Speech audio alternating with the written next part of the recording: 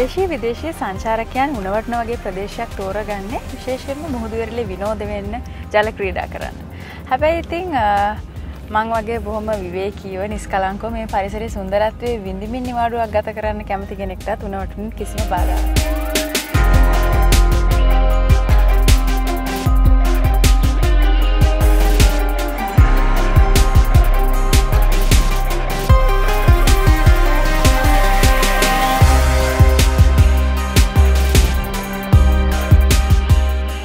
ලෝකේ පුරා උණවටුන ප්‍රසිද්ධ වෙලා තියෙන්නේ විනෝද වෙන්න ජල ක්‍රීඩා වලට උනාට මට නම් හිතෙන්නේ බොහොමයක් දේශීය සංචාරකයන් කැමති මේ ප්‍රදේශයට ඇවිල්ලා මේ ප්‍රදේශයේ තියෙන සුන්දරත්වය දකින්න.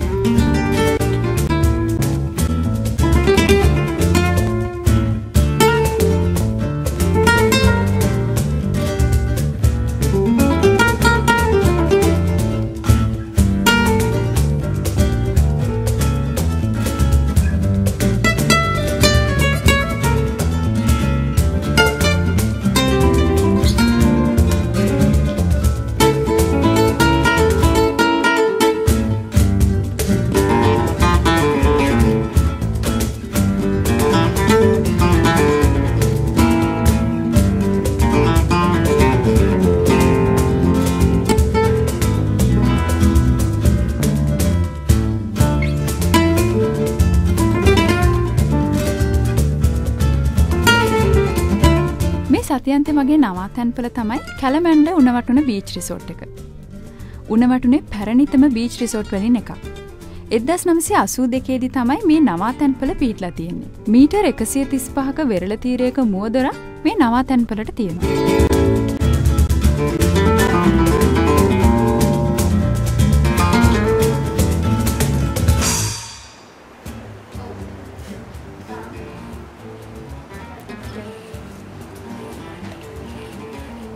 උණවටුන කියලා කියන්නේ සංචාරක පාරාදීසයක් නිසාවෙන්ම මේ ප්‍රදේශයේ සංචාරක නිකේතන බොහොමයක්ම තියෙනවා.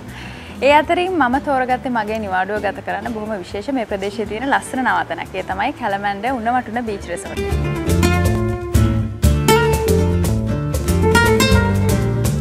ඒගොල්ලන්ගේ පිළිගැනීම මාත් පිළිගත්තා කියන එක තමයි වෙල්කම් ඩ්‍රින්ක් එක ගන්න එකෙන් කියවෙන්නේ.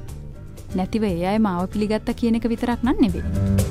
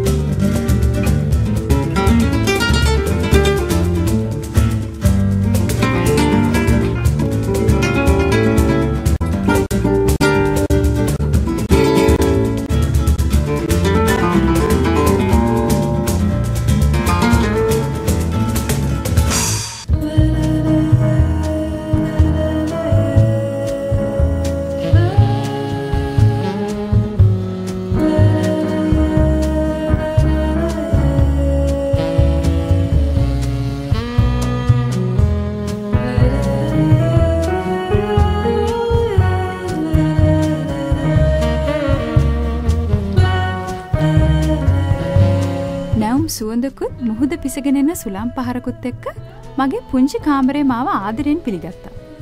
මේ තමයි මගේ කාමරේ.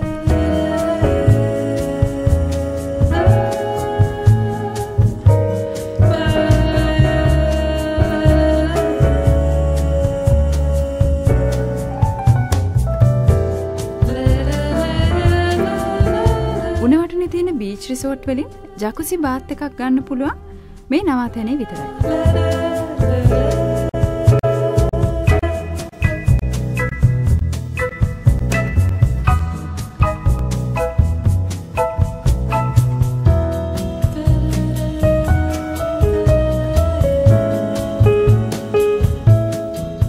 Calamander උණවටුන බීච් රිසෝට් එකේ මට වෙන් කරපු කාමරේට තමයි මම දැන් ඇවිල්ලා ඉන්නේ.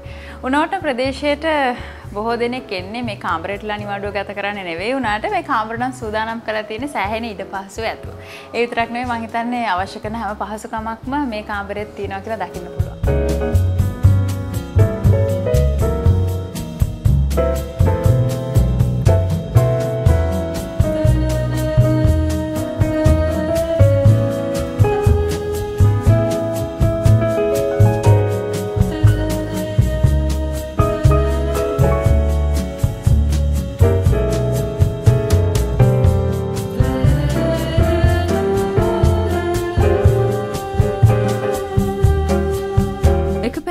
මුහුදත් එක්ක හිතින් දවසම ගත කරන්න මේ බැල්කනියට වෙලා පුළුවන්.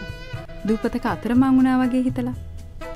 අනිත් අතින් අගනගරයක වගේ සියලුම සුකෝපභෝගී නවීන පහසුකම් හැම එකක්ම අතළඟ.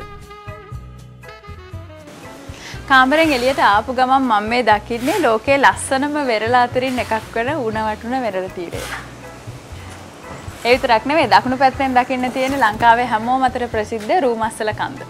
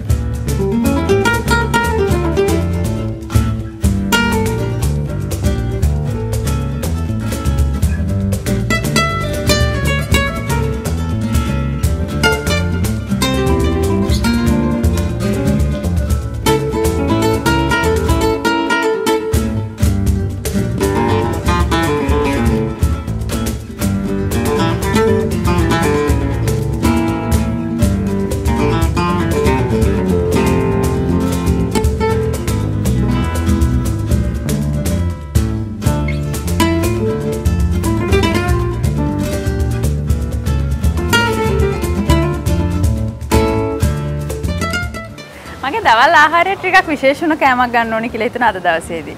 මේ හෝටලේ ඒ වෙනුවෙන් විශේෂ තැනක් සූදානම් වෙලා තියෙනවා. පීට්සා රස බලන්න නම් අපිට ඕන තැනක අවස්ථාව හම්බුණාට ඉතාලි ක්‍රමයට සම්ප්‍රදායනුකූලව සැකසුණු පීට්සා රස බලන්න නම් අනිවාර්යයෙන්ම ඉතාලියට යන්න ඕනේ. ලංකාවේ ඒ වගේ තැන් හැම තැනම නැහැ. හැබැයි කැලමැන්ඩර් බීච් රිසෝට් එකේ නම් ඒ වගේ තැනක් තියෙනවා. බ්‍රික්ස් පීට්සා කියලා තමයි හඳුන්වන්නේ. මම දැන් ඇවිල්ලා ඉන්නේ පෝර්නෝ ළඟට.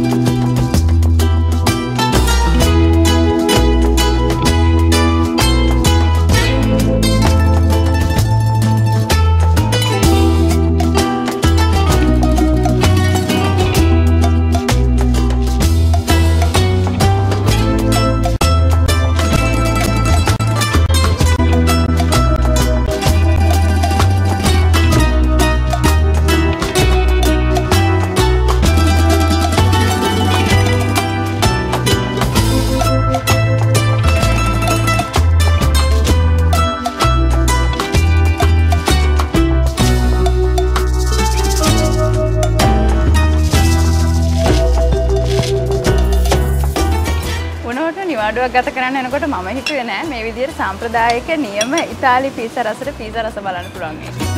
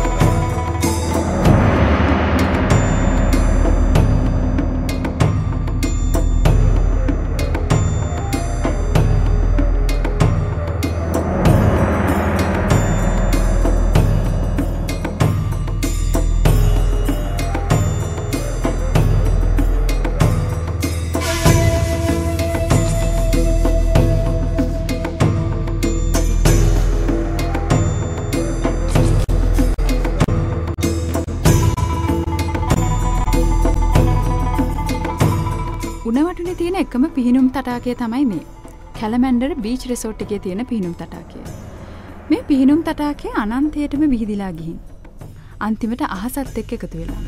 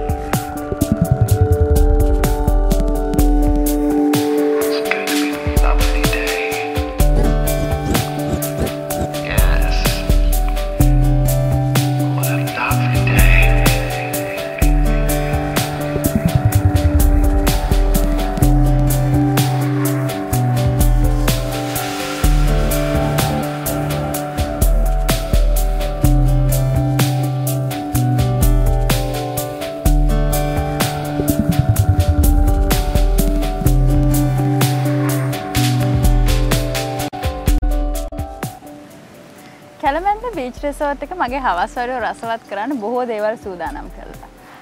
කොහොමවත් ඉතින් මේ හෝටලේදී විතරක් නෙමෙයි කොහෙදී මගේ නිවාඩුව ගත කරත් මං හවස් වරුව අනිවාර්යයෙන්ම ගත කරන්නේ බොහොම රසවත් විදිහට. ඒ විදිහටම මේ හෝටලේදීත් මගේ නිවාඩුව ගත වෙනවා. හැබැයි ඉතින් මගේ නිවාඩුව රසවත් වෙන්න මං අනිවාර්යයෙන්ම හවස් වරුව යොදාගන්න අවට පරිසරයේ සුන්දරත්වයේ විඳින්න හොඳම වෙලාව හවස් වරුවේ හින්දා.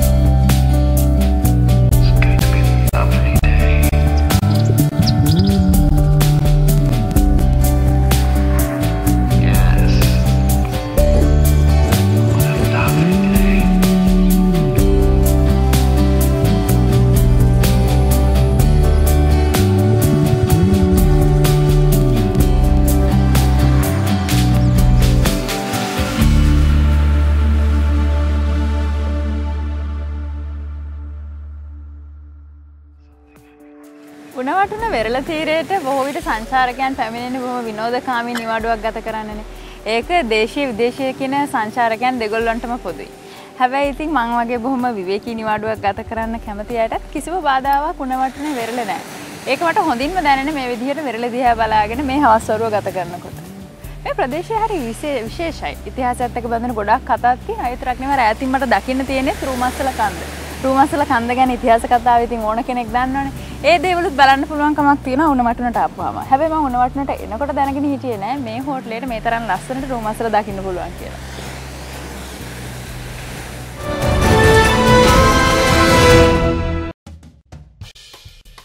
කැලමැන්ඩර් උණවටුන බීච් රිසෝට් එක ක්‍රියාශීලීව ගත කරන්න හොඳම ස්ථානයක්. විවිධ ක්‍රීඩාංග මෙහි සංවිධානය කරලා තියෙනවා. ඒ වෙනුවෙන්ම ආකර්ෂණීය වුණ ආගන්තුකයන් බොහොමයක් මේ නවාතැනට එනවා.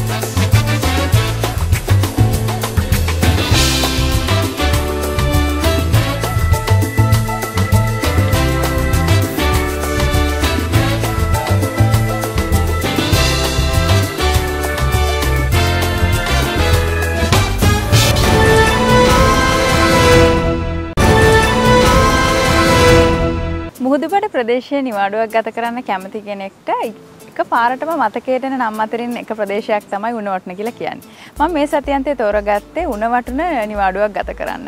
කැලමැන්ඩර් උණවටුන බීච් රිසෝට් තමයි මගේ නිවාඩුව ගත කරන මේ නවාතැන. හෝටලේ ගැන තොරතුරු කතා බහ කරන්න මේ වෙලාවේදී මාත් එක්ක ඉන්නවා සහකාර කළමනාකාරතුමා පණ්ඩුක ආර්යතිලක මහත්මයා.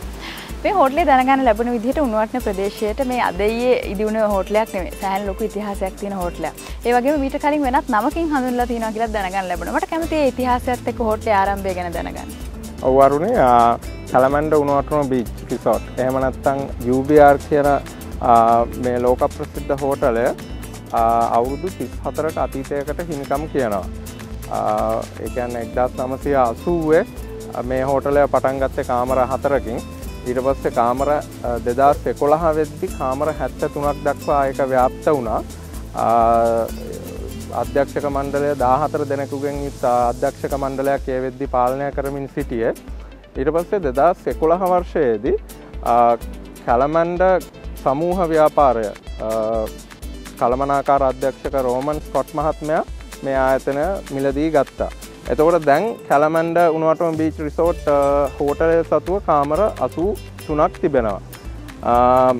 එතකොට ඒ ප්‍රතිසංස්කරණයේදී අපි තවත් අංගයන් කීපයක් එකතු කරා. උදාහරණයක් විදිහට ඔබ දකින්න ඇති අපේ අලුත් බීච් බා එක. ඊට අමතරව අපි ලංකාවේ ප්‍රථම පිහිනුම් තටාකය අපි ඉදි කරා. මොකද ඒකේ විශේෂත්වය කියනවා නම් ඒකේ ඉස්සරහා ඔබ දකින්න ඇති ඒකේ ඉස්සරහා වීදුරුවක් තිබෙන්නේ. එතකොට ඒ පිහිනුම් තටාකයේ පිහිනන කෙනෙකුට ඉස්සරහා තියෙන අපේ සී විව් එක එන්ජොයි කරන්න පුළුවන්. ඊට අමතරව එයාට නිකන් මාළු ටැංකියක පිහිනනවා වගේ හැඟීමක් තමයි එන්නේ. එතකොට අපි ප්‍රධාන අවන්හල ඒක අපි පුළුල් කරා සහ අපිට එතකොට මේ නවීකරණයේදී අපි අලුතෙන් සිංගප්පූරුවෙන් සහ යුරෝපීය රටවලින් නොයෙක් අංගෝපාංග අපි ආනයනය කරලා දැන් ඇත්තටම පරිපූර්ණ තරු හතරේ හෝටලයක් විදියට මේක ෆන්ක්ෂන් වෙනවා. ඔව් දැන් ඇත්තට මේ හෝටලේ නිවාඩුවක් ගත කරන කෙනෙක් විදිහට මට මේ හෝටලේ තියෙන පහසුකම් භුක්ති විඳින්න අවස්ථාව තියෙනවා. ඔය කියන සුකෝපභෝගී තරුපන්ති හෝටලයක තියෙන සියලුම අංගෝපාංග තියෙනවා දකින්න පුළුවන්. ඒවා විශේෂත්වයන් දකින්න මට කැමති ටිකක් වැඩිපුර කතා කරන්න හෝටලේ තියෙන පහසුකම් ගැන. ඔව් වරුණේ අපි පහසුකම් ගැන කතා කරොත් අපේ මම ඉස්සෙල්ලා පැහැදිලි කර විදිහට අපේ කාමර 83ක් තියෙනවා. මූලිකවම කැටගරි 3කින් තියෙන්නේ අපේ සාමාන්‍ය ඒ කියන්නේ පළවෙනි කැටගරි එක තමයි පළවෙනි කාමර කැටගරි එක තමයි ඩිලක්ස් කියන්නේ. එතකොට ඩිලක්ස් කාමර අපිට තියෙනවා 55ක්. එතකොට ඩිලක්ස් කාමර වල තියෙන ෆැසිලිටිස් තමයි අපි මම ඉස්සෙල්ලා කිව්ව විදිහට ඔක්කොම දැන් ලෝකයේ පවතින තරු හතරේ හෝටල් වල තියෙන ප්‍රමිතීන්ට අනුව කාමර වල වර්ග ප්‍රමාණය එහෙම තියෙනවා. ඊට පස්සේ අපිට LCD TV, mini bath, hair dryers, එතකොට bathroom එකේ ඔක්කොම අලුත් bathroom fittings තියෙන්නේ එහෙම. ඊට පස්සේ අපේ දෙවෙනි කැටගරි එක එහෙම නැත්නම් මැද කැටගරි එක වෙන්නේ super deluxe කියන කැටගරි එක. සුපර් ඩිලක්ස් කැටගරි එක ඩිලක්ස් කැටගරි එකට වඩා සාමාන්‍යයෙන් වර්ග මීටර 5ක් විතර ප්‍රමාණයෙන් විශාලයි.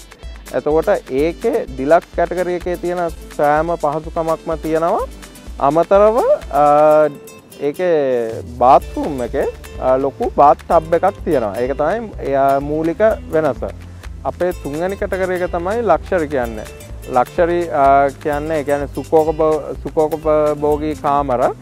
ඒවයි වර්ග මීටර 50ක් විතර කාමරය ලොකුයි. ඉතා විශාල කාමර සහ අතිවිශාල නිදන ඇඳක් සහිතව. එතකොට තව බාත්රූම් එකේ ඒවයි ජකුසීස් තියෙනවා. ඊට අමතරව ලක්ෂරි ඇමිනිටිස් ඒ කියන්නේ බාත්රෝබ්ස්, බාත්රූම් ස්ලිපර්ස්, වයින් ග්ලාසස්, වයින් බකට් ඒවා ඔක්කොමත් එක්ක තියෙන කාමර. එතකොට ඒවයි හොඳ තව එක විශේෂාංගයක් තමයි ලක්ෂරි කාමරවල උඩ තට්ටුවේ කාමරවලට හොඳ sea view එකක් තියෙනවා. එතකොට කාමර පැත්තෙන් කතා කරොත් ওই ටික තමයි මූලිකවම තියෙන පහසුකම්. හැම කාමර කැටගරි 3ටම පොදුවේ අපි free tea and coffee making facility ඒ කියන්නේ තේ හදා ගැනීමේ පහසුකම ලබා දීලා තියෙනවා. කේතලයක්, එතකොට තේ, කෝපි ඒවා එක්ක. ඊට පස්සේ අපේ අවන්හල් ගැන කතා කරොත් අපිට ප්‍රධාන අවන්හලේ 200කට විතර අපිට ආසන පහසුකම් සැපය හැකි. දවස් 7ට සාමාන්‍යයෙන් අපි අවන්හල් වල හුඟක්ම ඩිනර් එක තමයි හුඟක්ම කට්ටිය එන්ජොයි කරන්නේ. ඩිනර් එකයි බ්‍රෙක්ෆාස්ට් එකයි. එතකොට ඩිනර් අපිට තීම් නයිට්ස් 7කින් ඩිනර් 7ක් තියෙනවා දවස් 7ට. උදාහරණයක් විදිහට චයිනීස් නයිට් එකක්, ශ්‍රී ලංකන් නයිට් එකක්, ඉන්ටර්නැෂනල් බුෆේ, ඊට පස්සේ මෙඩිටරේනියන් ග්‍රිල් නයිට්, ඉටාලියන් නයිට් ඔය වගේ තීම් නයිට්ස් 7කට තියෙනවා. එතකොට හුඟක් දවස්වල අපි එන්ටර්ටේන්මන්ට් විදිහට කැලිප්සෝ බෑන්ඩ් එකක් එහෙම නැත්නම් 3 piece බෑන්ඩ් එකක් ඒ වගේ එන්ටර්ටේන්මන්ට් නුත් රාත්‍රී ආහාරය අතලතුර අපි ලබා දෙනවා ගෙස්ලට. ඊට අමතරව අපිට තියෙනවා වෙනම තව මේ ප්‍රදේශයේ තියෙන ඇත්තට මං කිව්වොත් මේ ප්‍රදේශයේ තියෙන එකම පීසා සැපයීමේ පහසුකම තියෙන්නේ අපිට මේ ප්‍රදේශයේ තියෙන හෝටල් අතරින්. එතකොට අපි ඒ වෙලාවෙම සාම්ප්‍රදායික උඳුනක් භාවිතා කරලා අපිට මේ පීසා ඉතාලි ක්‍රමයට, මොකද පීසා වල මූලාරම්භය ඉතාලිය. ඉතාලි ක්‍රමයටම අපිට පීසා ලබා දීමේ පහසුකමක් තියෙනවා. ඊට අමතරව අපිට අපේ බීච් බා එක ඒකේ හුඟක් වෙලාවට හවස 5 ඉඳන් 7 වෙනකන් හැපි අවර් කියලා කියන්නේ. ඒ වෙලාවේ 130ක වට්ටමක් සහිතව ඉන්න අමුත්තන්ට බීම වර්ග, පාන වර්ග ලබා ගන්න පුළුවන්. එතකොට හුඟක් වෙලාවට ඕගොල්ලෝ මේ හෝටලෙට ආවොත් දකින්න පුළුවන් අපේ බීච් බා එකේ අපිට ඉන්නවා හිල් බාටෙන්ඩර්ස්ලා. ඒගොල්ලෝ හුඟක් වෙලාවට ජග්ලින් ෆ්ලෙයාරින් එහෙම කරලා ඔයගොල්ලන්ව ප්‍රබෝධයට පත් කරાવી. එතකොට තව මට දෙයක් කියන්න ඕන අපේ හෝටලේ ඕනම හෝටලේ තියෙන ඕනම තැනක ඉඳන් අපිට Wi-Fi පහසුකම මේ එන අමුත්තන්ට ලබා දෙන්න පුළුවන්. කාමරවල හෝටලේ ඕන පබ්ලික් ඒරියාස් වල Wi-Fi තියෙනවා. එතකොට සමහරක් තෝරාගත් ස්ථානවල අපි 4G තාක්ෂණය ඒ පහසුකම ලබා දීලා තියෙනවා. මම හිතන්නේ හෝටලයකින් බලාපොරොත්තු වෙන පහසුකම් හැම දෙයක්ම වගේ මේ හෝටලය තුලත් තියෙනවා. දැන් සාමාන්‍යයෙන් උණවටන වගේ ප්‍රදේශයකට කෙනෙක් එන්නේ අනිවාර්යයෙන්ම විනෝදයෙන් කාලය ගත කරන්න. ඒ විදිහට තමයි උණවටන ප්‍රදේශය ප්‍රසිද්ධ වෙලා තියෙන්නේ. එහෙම එන අයට මම දැක්කා හෝටලය තුලත් ගොඩාක් ක්‍රියාකාරකම් සූදානම් කරලා තියෙනවා. මේ හෝටලේ අවටත් ඒ වගේම බොහෝ දේවල් ඇති. මට කැමතියි මේ දේවලුත් දැනගන්න. ක්‍රියාකාරකම් සහ ක්‍රීඩාවන් ගැන කතා කරොත් මෙහි සෑහෙන ක්‍රියාකාරකම් සහ ක්‍රීඩාවන් තියෙනවා. උදාහරණයක් විදිහට අපිට ජල ක්‍රීඩාවලින් පටන් ගත්තොත් අපේ හෝටලේ තියෙනවා කයක්ස් කියන බෝට්ටු ජාතියෙන් කයක්ස් 6ක් තියෙනවා. එතකොට සාමාන්‍යයෙන් අපි ඒ කයක්ස් වලට අපි සල්ලි ගන්න ඕන කෙනෙකුට අපේ හෝටලේ නවතින අමුත්තෙකුට ඒ කයක් එකක් අරගෙන ඕනම වෙලාවක් මූදේ ඒ කයක් එක පදින්න පුළුවන් කිසිම මුදලක් ගෙවීමක් නැතුව. ඊට අමතරව අපිට තව අරේන්ජ් කරන්න පුළුවන් වෝටර් ස්පෝර්ට්ස් ඒ කියන්නේ බනානා බෝට් තියෙනවා, බෝට් රයිඩ්ස් තියෙනවා, ඊට පස්සේ ඩයිවිං, ස්නෝක්ලිං, ස්කූබා ඩයිවිං, ඊට පස්සේ ජෙට් ස්කී ඔය වගේ පහසුකම් අපිට ඒ කියන්නේ අමුත්තෙකුට පිළිගැනීමේ අංශයට කතා කරලා ඒ දේවල් අරේන්ජ් කරගන්න පුළුවන්. එතකොට ක්‍රීඩාවන් ගැන කතා කරොත් අපේ ක්‍රීඩාවන් බීච් වොලිබෝල් තියෙනවා, බීච් රග්බි තියෙනවා, බැඩ්මින්ටන්, ටේබල් ටෙනිස්. ඊට අමතරව කුඩා ළමුන් සඳහා අපි බෝඩ් ගේම්ස් ඒ කියන්නේ අපි බෝඩ් ගේම්ස් විදිහට කියන්නේ චෙස්, දාම්, ඊට පස්සේ ස්නේක් ඇන්ඩ් ලැඩර්ස්, ලෙගෝස් වගේ විශාල ප්‍රමාණයක බෝඩ් ගේම්ස් තියෙනවා ගෘහස්ත ක්‍රීඩාවන්. තව ඊට අමතරව අපිට පුළුවන් අරේන්ජ් කරන්න තල්මසුන් හුඟක් සීසන් එක සැප්තැම්බර් ඉඳන් අප්‍රේල් වෙනකන් තල්මසුන් නැරඹීමේ පහසුකමත් මෙහි ඉඳලා අපිට අරේන්ජ් කරන්න පුළුවන්. ඊට අමතරව අපේ තියෙනවා තව සංචාරක මාර්ගෝපදේශක රියදුරෙක් ඉන්නවා. එයා හරහා අපි ලංකාවම ආවරණය කරන පරිදි සංචාරක පැකේජයන් හඳුන්වා දීලා තියෙනවා. එතකොට බොහොම අඩු මුදලකට මෙහි එන අමුත්තන්ට ඒ අදාළ ප්‍රදේශයන් වලට විසිට් කරන්න පුළුවන්. උදාහරණයක් විදිහට යාල, විල්පත්තු, ඊට පස්සේ උඩවලව, නුවර ඒ වගේ මුළු ලංකාවම ආවරණය වන පරිදි සංචාරක පැකේජයන් තියෙනවා. ඒවා මේ යූස් කරන්නත් පුළුවන්. හොඳයි, හෝටලේ ගැන තොරතුරු ගොඩක් කතා බහ කරා, විශේෂයෙන්ම පහසුකම් ගැන. දැන් මේ උණවටන වගේ ප්‍රදේශයක් කියන්නේ සංචාරක පාරාදීසයක්. බොහෝ දෙනෙක් නිවාඩු ගත කරන්න එන දේශීය විදේශීය හැම කෙනෙක්ම. එහෙම එන අයට මොනවද විශේෂයෙන් කියන්න තියෙන කැලමැන්ඩ උණවටන බීච් රිසෝට් එකෙන් දෙන පණිවිඩය මොකක්ද? ඔව්, ඇත්තරම දැන් ඉස්සරහට අපේ තව අපි කිව්වා දැන් අධියර දෙකකින් ප්‍රතිසංස්කරණ කටයුතු කරා කියලා. ඇත්තරම මේක අපේ කළමනාකාර අධ්‍යක්ෂකතුමාගේ එක සිතුවිල්ලක් තමයි අමුත්තන් අපේ හෝටලයට එන අමුත්තන් පුළුවන් තරම් තවදුරටත් සතුටු කිරීම. එතකොට ඒ වෙනුවෙන් අපි ඉදිරි අවුරුදු 3 මම අරුණේ වාට කියන්නම්. ඒ කියන්නේ ඉදිරි අවුරුදු 3 අපේ තියෙන ප්ලෑන්ස්, ෆියුචර් ප්ලෑන්ස්. උදාහරණයක් විදිහට අපි ප්ලෑන් කරගෙන ඉන්නවා අපේ වහල රූෆ් টොප් එකේ මිනි ගෝල්ෆ් කෝස් එකක් හදන්න.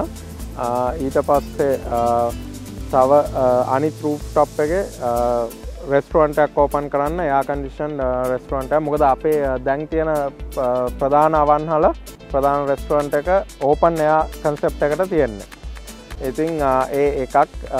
ඊට පස්සේ තව අපේ ට්‍රැවල් ඒජන්සි එකක් තියෙනවා. ඒ කියන්නේ කළමනාකාරතුමා මේ හෝටලය ගනිද්දී ඒකත් එක්කම තව සංචාරක නියෝජිත ආයතනයක බලපත්‍රයකුත් අපිට ලැබුණා. ඉතින් එතකොට මේ සංචාරක නියෝජිත ආයතනයත් ක්‍රමයෙන් වැඩි දියුණු කරගෙන ඒ හරහා තව විදේශිකයන් ගෙන්වා ගැනීම ඒකත් වැඩි දියුණු කර ගැනීමට අපිට අදහසක් තියෙනවා. ඊට අමතරව අපේ කායවර්ධන ෆැසිලිටි ජිම්නේසියම් එක ඒකත් සාමාන්‍යයෙන් පටන් ඒ කියන්නේ බිගිනර් කෙනෙකුගේ ඉඳන් කායවර්ධන ක්‍රීඩකයෙක් දක්වා තියෙන ඕන ඉක්විප්මන්ට්ස් ඒවා ඔක්කොම පරිපූර්ණ ජිම්නේසියම් එකක් විදියට වැඩි දියුණු කිරීමේ බලාපොරොත්තු තියෙනවා. ඊට පස්සේ දැනට අපිට තියෙන්නේ සාමාන්‍ය ෆුට්ස් ඇන් ඒ කියන්නේ කකුල් සහ හිත මසාජ් කිරීමේ මේ එකක් ස්පා එකක් පමණයි. ඒක පරිපූර්ණ ස්පා එකක් බවට පත් කිරීමේ වැඩපිළිවෙලක් තියෙනවා. ඉතින් ඕවා තමයි ඇත්තටම අපේ ඉදිරි අනාගත බලාපොරොත්තු. එතකොට මෙහෙට එන අමුත්තන්ට අනිවාර්යෙන් තව තවත් අපේ පහසුකම් ගොඩක් ලබා දෙන්න සූදානම් කරලා තියෙන අනාගතයේ මේ හෝටලෙන් නවත්තන් ගන්න නිවාඩු ගත කරන්නේ නැහැ. බොහොම ස්තුතියි ගොඩක් තොරතුරු කතා බහ කරා. ස්තුතියි ඔබටත්.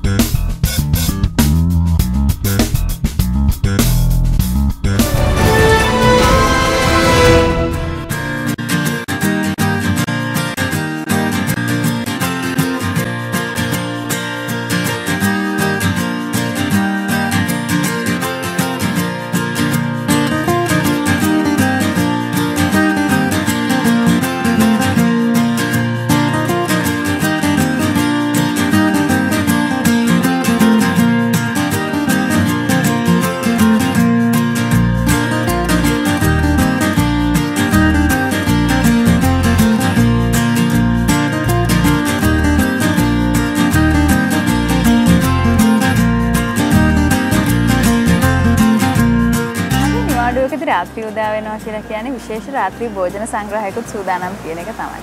මම දැන් ඇවිල්ලා ඉන්නේ කැලමැන්ඩර් උණවටුන බීච් රිසෝට් එකේ මේන් රෙස්ටුරන්ට් එකට. රාත්‍රී ආහාරයට මොනවද තෝරගන්නේ කියලා මට හිතා ගන්න බැරුව ගියා. මොකද ඕනම සංස්කෘතියකට ඕනම සම්ප්‍රදායකට අයත් ආහාර ගණනාවක් මේ බුෆේ එකේ තිබුණා. හැබැයි මට මාසි හිතෙන විශේෂ දෙයක් මම්ම තෝරගත්තා.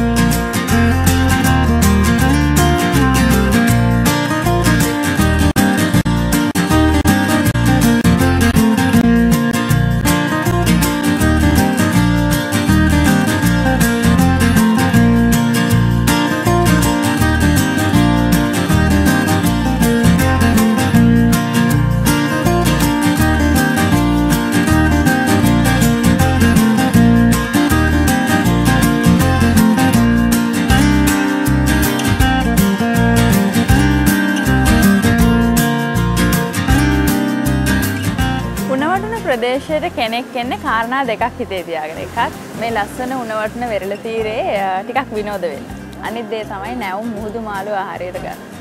ඒ ආසාව නම් මම අනිවාර්යයෙන්ම මේ වෙලාවේ ඉෂ්ට කරගත්තා. හැබැයි මේ බලාපොරොත්තුවත් එක්කම තවත් අපූර්ව දේවලුත් මේ ආහාරයට එකතු වෙනවා. මොකද ඈතින් ගොඩබිමක් තියෙනවා වගේ තමයි පේන්නේ. හැබැයි බලනකොට ඈතින් තියෙන නැව් වල විදුලි ආලෝකය තමයි දකින්න ලැබෙන්නේ. උදේවරුවේදී තිබිච්ච උණවටන මේ වෙනකොට සම්පූර්ණයෙන්ම වෙනස් පළාතක් විදියට පේනවා.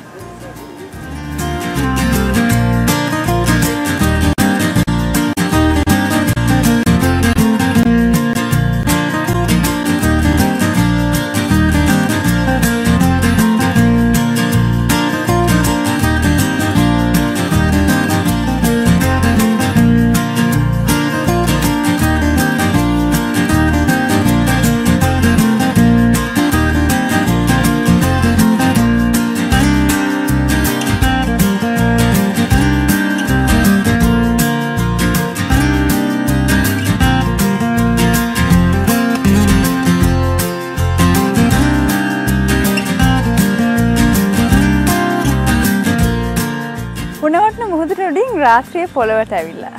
ඒත් එක්කම මා පුදුමාකාර ආකර්ෂණයක් මේ ප්‍රදේශයේ වෙලාගෙන. හැබැයි ඉතින් ඒ ආකර්ෂණය විඳින්න ඉන්න මට වෙලාව නැහැ. දැන් මට සමුගන්න වෙලාව ඇවිල්ලා. හැබැයි ඉතින් උණවටුනට ආපහු වෙන බලාපොරොත්තු ඇතුව තමයි මම අදට උණවටුනෙන් සමුගෙන යන්නේ.